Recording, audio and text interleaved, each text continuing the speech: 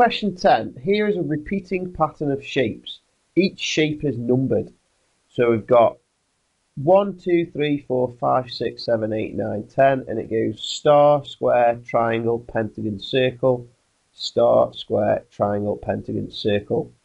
The pattern continues in the same way. Write the numbers of the next two stars. Well, you can see that it goes pentagon, circle, star. So here we've got pentagon, circle. So the next shape would indeed be a star. And if you look at the numbers, the next number would be 11.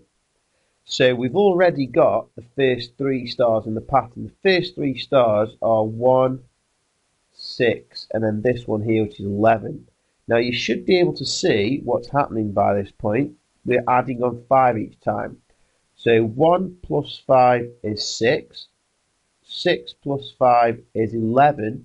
So it's correct to expect that the pattern will continue in the same way because it says so there. So add on 5 to 11 and you would get 16. So the next two stars in the pattern are 11 and 16 because we're adding 5 on each time to get the next star. The second part of the question says complete this sentence. Shape number 35 will be a circle because. So it is telling us that it will definitely be a circle.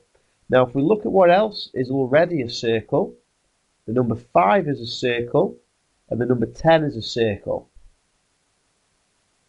So it appears as though 5, 10 and 35, a quick check of those numbers, it looks as though they are all numbers in the 5 times table, or they are all multiples of 5.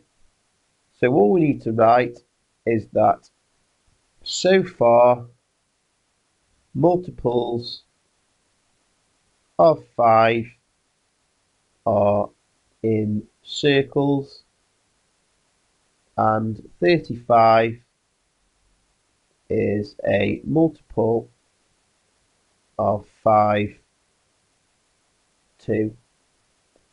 And that's all you need to say. So far multiples of 5 are in circles, that's 5 and 10. And 35 is also a multiple of 5, so that's going to be in a circle too.